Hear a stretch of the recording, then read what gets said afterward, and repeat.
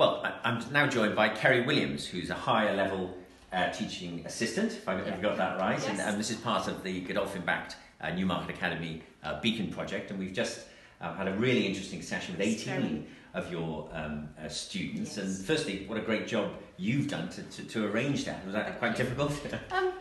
Some technical difficulties, and snow day didn't help. No, of course. So yeah, so it was good. The students really seemed to enjoy it, and even some of the ones who were a little bit reluctant because they didn't know what to expect, they've all come down and they've gone out beaming with confidence that they've actually achieved something, and they've had some positive feedback, which was really good for many of them.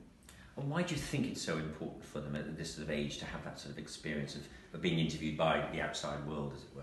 Because a lot of students don't have that experience, and a lot of them won't have the opportunity to do that.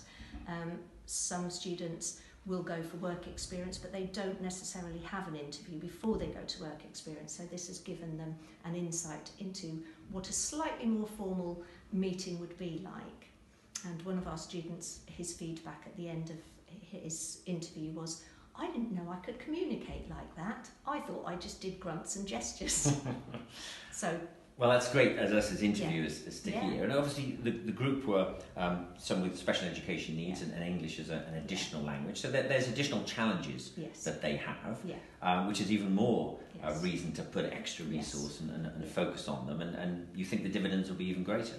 Yes, I do. I think that they will really have benefited. The fact that they've come down when they were reluctant to, that's a huge step for many of them, to actually come down and take part in the interviews, because they're quite nervous, some of them, and they don't have the confidence to speak to people that they don't know. So the fact that they've come in and spoken on a formal, semi-formal basis and then gone out with such a positive attitude is really good as far as we're concerned as a department here. Well, that's great, and I can speak personally, of course. It's very enjoyable to be the other side of the table interviewing them.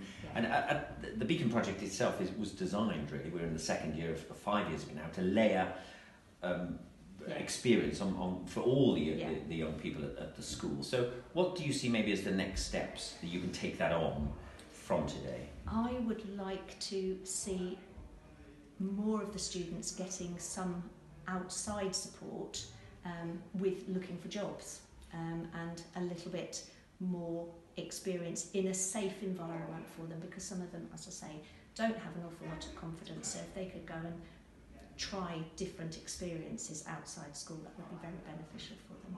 Excellent. Well, with your support and of the Beacon project, we hope they achieve what they're all very capable of doing. Yeah. Thank you very much. Thank you.